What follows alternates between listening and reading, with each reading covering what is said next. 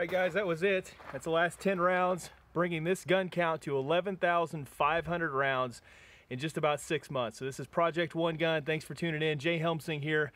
Today we're going to do a real quick wrap up. So I just wanted to get those last shots here on the screen for you guys, just to kind of tell you guys my experience with this gun, where this is going, what I plan on doing with the gun, and my overall findings with this project. So as you guys know, Project One Gun was started basically just to see if I could do everything with one gun, as far as competition, defensive use, everything like that in between, training, all that kind of stuff. Basically, the findings were that you're probably better off having a dedicated range gun, maybe similar to what you carry, just because obviously bringing this thing out here to the range, using it a lot, it's going to get filthy dirty, it's going to get hot, it's going to get a lot of miles on it, and because of that, you probably don't want to be carrying it around all the time, especially to and from the range and things like that if you carry all the time like I do. With that said, that out of the way, I'm really pretty surprised. I'm pretty shocked. Now, most of the Glocks I've had have been reliable. But you know, this Gen 5, I really can't say enough about it. So again, 11,500 rounds, and I'm going to recap all the failures I had with it. I had 3 ammunition related failures, and that's it. And those were from reloaded rounds that I did with the tighter chamber. They just didn't like it. So there's kind of an out of battery failure, things like that, failure to go into battery. It's from the ammunition, so really nothing I could fault the gun with. It's not even like the gun was really dirty or anything like that.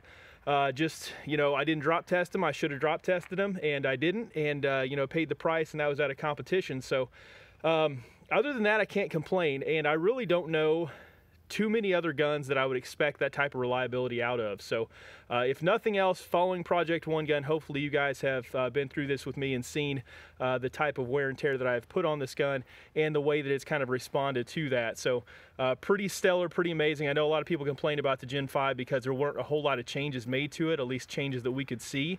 But apparently Glock kind of knew what they were doing, and they changed things internally to make it a little more durable, as crazy as that sounds, because Glocks, being as simple as they are, being one of the most you know, reliable handguns out there, as far as you know, if you ask really anybody, not just the marketing, but if you ask anybody that's been around them, used them, seen them in training and things like that, they typically don't go down at the rate of other guns. So that's really my biggest finding with this. And again, I would recommend you all at least have maybe 2 guns. You know, one for being, you know, protective gun, something you're going to carry, something you're going to use on your bedside, and then one just to go train with, just because you're going to have those instances where you don't want to be putting that type of mileage and that type of rounds on the gun, and you know, you never know what could happen. You really want your carry gun to be in really the optimal state of readiness at all times. So just my findings with that. Now, did it simplify my life? The answer is, to some extent it did, because you know, obviously I have less to worry about. I have less guns to prep,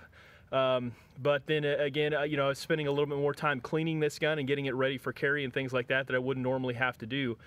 So you know, simplifying your life and maybe picking 1 or 2 of those guns you want to really stick with is probably the way to go, as opposed to carrying an entire bag of guns out to the range like I have sometimes been known to do, and you know, go on that route where you have all kinds of dirty guns and you have all kinds of magazines to keep track of, and you have all kinds of different parts and things you might need for repairs and things like that. So just some findings on that front. But I did want you guys to come out here with me and see the kind of wrap up with this.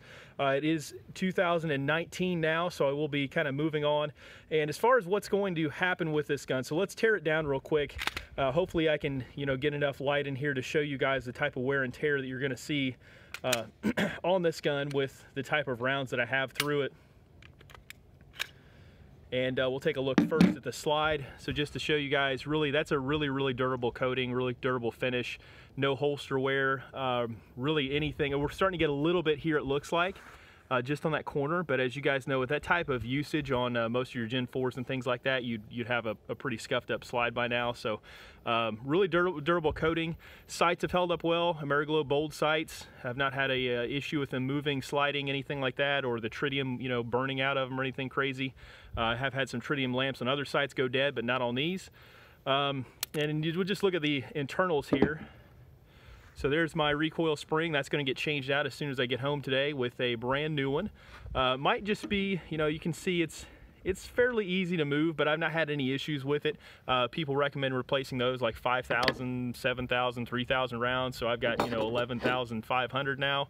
Definitely past its usage there as far as most people are concerned. So we'll be replacing that, but it's not caused any malfunctions or anything yet. The barrel has that burnishing on it that you notice right away when firing these Gen 5s. You kind of see those rings, those kiss marks, if you will, from it working in the slide. But really, again, nothing too crazy going on there.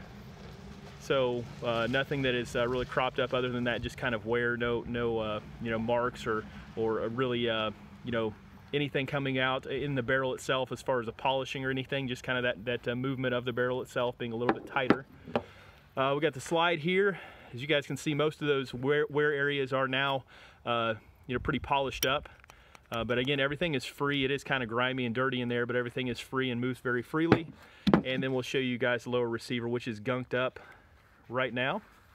But most of those wear parts are you know, nice and polished up just from shooting at this point. So it's not ever been you know, torn apart, detail cleaned, anything crazy like that. But again, guys, thanks for tuning in. Thanks for following this.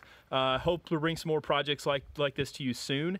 And I will get Project One Gun refreshed and back in the lineup, and we'll find something else cool to do with it. But thanks again for tuning in, guys. As always, continue to go out to the range, watch these videos, practice, train, and just continue to get better and learn and develop more as a shooter, because that's what it's all about. I will see you guys next time. Until then, thanks for tuning in.